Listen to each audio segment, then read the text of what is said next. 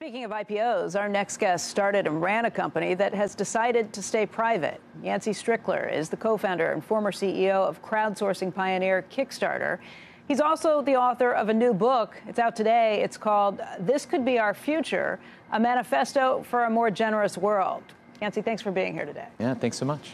Before we dive into the book, I want to get a little bit of the backstory for people who may not be as familiar with it. You are somebody who has kind of preached this and lived this for years about not maximizing profit, not taking every dime that you could possibly get.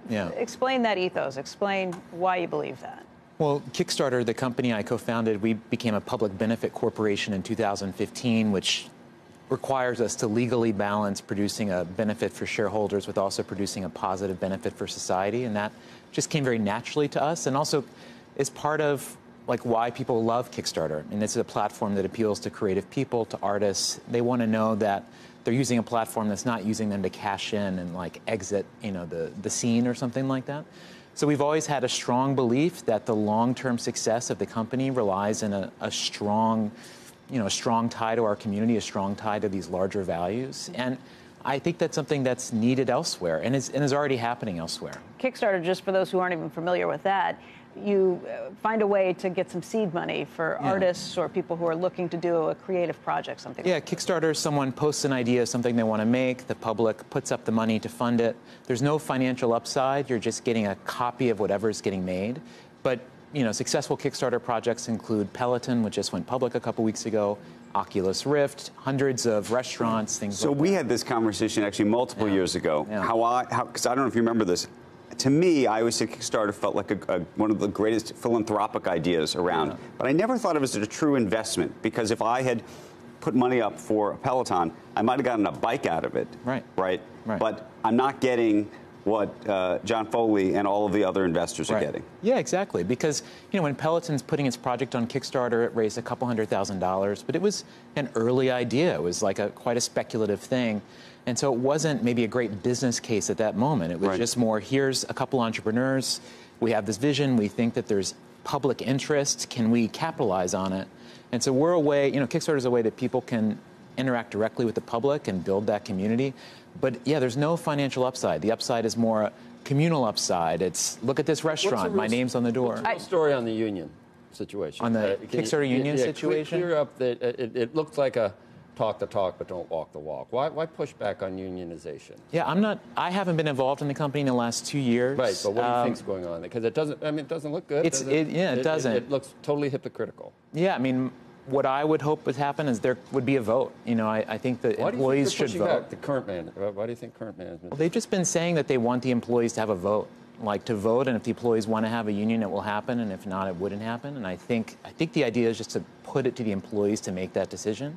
But I'm not clear on why that hasn't happened or what it takes for that to happen. But as a co-founder, owner of the company, I'd love for them to vote today and just move on one way or the other. Is there anything to, if I were to push back, and I look at some of the things in your book, that a lot of the ills of society you tie to the profit incentive, and I don't know how you look at it in a vacuum. We've tried other things, and it may not be perfect, but it's the best society has ever figured out, the profit incentive.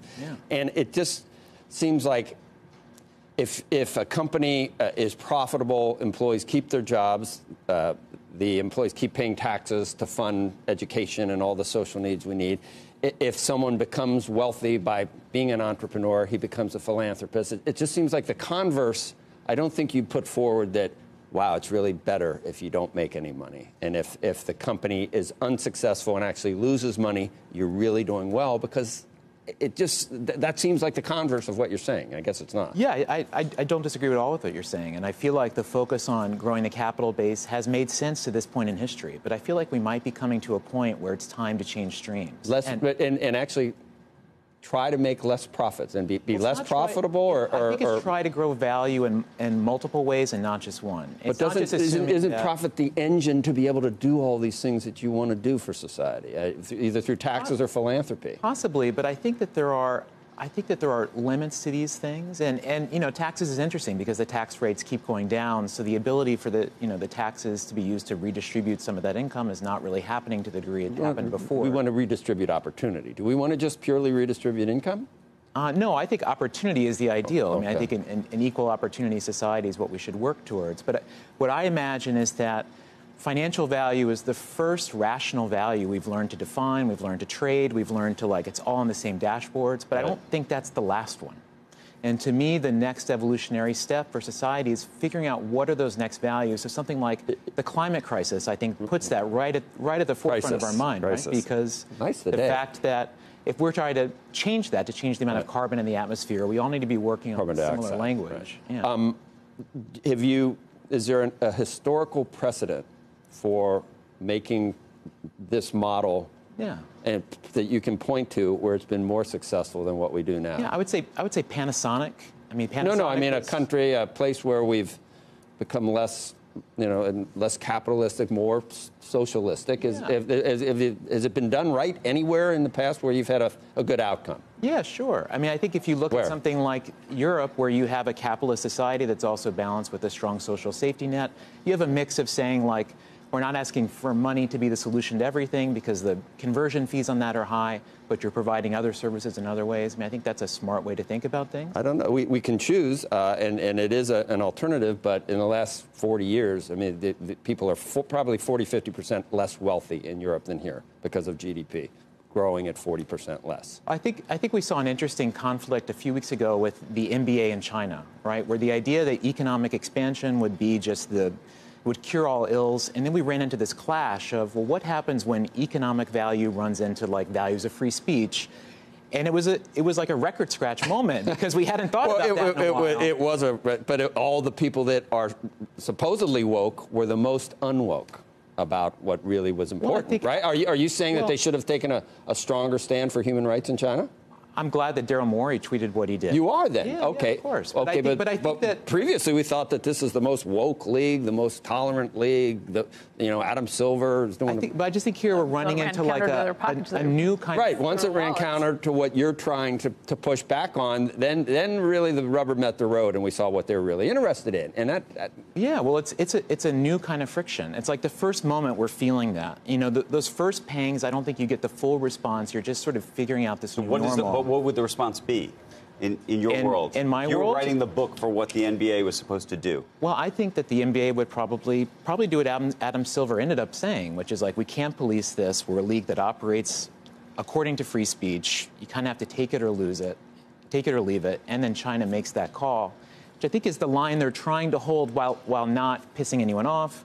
But if I think about the need for, say, American companies to, say, promote American values in China. Let's say that becomes a new concern, just as it was in the Cold War, where American companies were promoting freedom and the idea that, you wouldn't do certain things in markets because that wasn't in the American interest. I think that we're going to have that idea come back again. Because to me, if I look at the 1950s and 60s, the golden age of capitalism, what was happening then is that capitalism was competing with communism. It was forced to prove its merits. Like the scoreboard was which system can produce the biggest middle class, can help the most people get to a place of financial sustainability. And it was incredibly performative in those moments. And now there is no real competition for capitalism. We've been in this period of peacetime. What do you make of the argument by our Treasury Secretary, Steve Schwartzman, others who've looked at, for example, what the Business Roundtable has announced and said, you know what, I wouldn't sign that. Yeah. And the reason they often argue they wouldn't sign it isn't because they don't think that businesses aren't already doing these things, which they would argue they are. Yeah. And you could dispute that if you want, but they would say, look, it's too hard to serve so many masters. Yeah. If you give me one target, I can do that, and I probably have to do all these other things to get there. Yeah.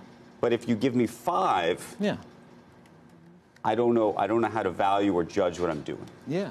I think that's probably true. I think maybe 5's too much. It might be 2 or 3. It might be there's 10 that we're collectively working towards, but it's not everybody's job to work on every single thing.